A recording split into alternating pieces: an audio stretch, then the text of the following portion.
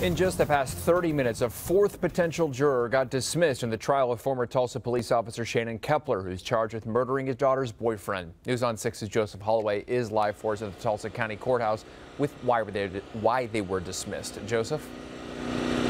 Dave, the judge just brought in 4 new jurors to replace those 4 dismissed ones. Now, 3 of the new potential jurors have already admitted that they'd already heard about this case prior to today, and one of them even admitted that he had already formed an opinion about it. So now, both the state and the defense will get to question them. Now, of the 4 dismissed potential jurors, the assistant DA tells me that one of those potential jurors got dismissed because of school obligations, while another posted about the trial on social media last year. The ADA, says that a 3rd juror was let go because they were going to have trouble finding childcare. We're still working to find out why that 4th one was dismissed. Now, that makes for a total of 6 potential jurors that have been let go so far. They started with 60 people in the jury pool yesterday.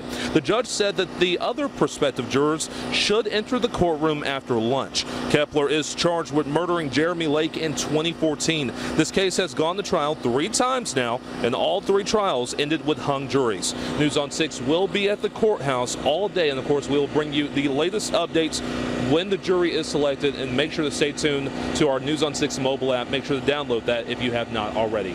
Reporting live on the scene on the story at the Tulsa County Courthouse, Joseph Holloway, News on 6.